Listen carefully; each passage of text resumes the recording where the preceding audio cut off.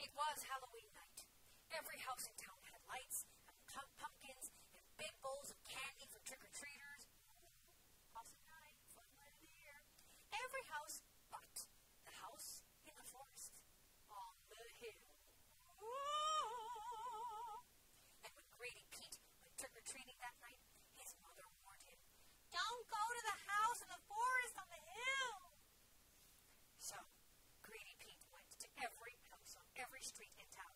Every house but the house in the forest on the hill. Now, Grady Pete had lots of candy. He had more candy than any other trick-or-treater in town. But Grady Pete wanted more. I guess that's why they called him Greedy Pete. And there was only one house in the whole town that Greedy Pete hadn't visited. It was that spooky old house in the forest on the hill. So, Greedy Pete started to walk through the dark, dark forest and up the steep, steep hill. And he walked until at last he reached the house in the forest on the hill. He knocked on the door. "Trick or treat," he said.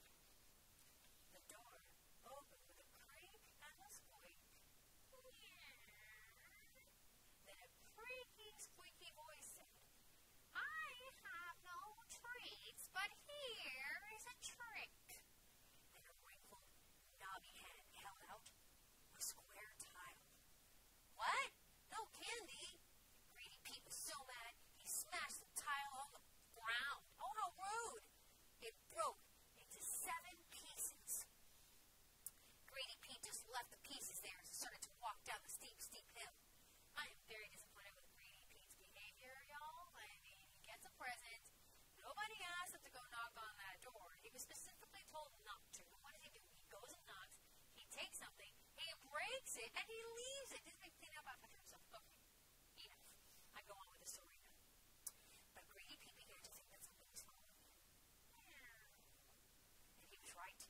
The 7 pieces of tile had turned into a black cat. How bizarre. "Go away, cat," said Greedy Pete. And it did, but not until it had snatched some of Greedy Pete's trick-or-treat candy. Before long, Greedy Pete began to think that something was following him again. And he was right. The 7 pieces of tile had turned into a goose, an annoying goose that pecked at Greedy Pete's heels. "Go away, goose," said Greedy Pete. And it did, but not until it had snatched some of Greedy Pete's trick-or-treat candy. I see he's losing his loose now. Greedy Pete kept walking down that steep, steep hill, but soon he could sense that something was following him again. And he was right. The 7 pieces of tile had now turned into a vulture. "Go away, vulture," said Greedy Pete. And it did, but it didn't do it until it had snatched some of Greedy Pete's trick-or-treat candy. Next, Greedy Pete was followed by a snake, followed by a bear, and followed by a bat. Eek! Each snatched some of Greedy Pete's trick-or-treat candy before going away. So, Greedy Pete didn't have any trick-or-treat candy that year. None at all. But he did have a new friend, and that wasn't a bad thing after all.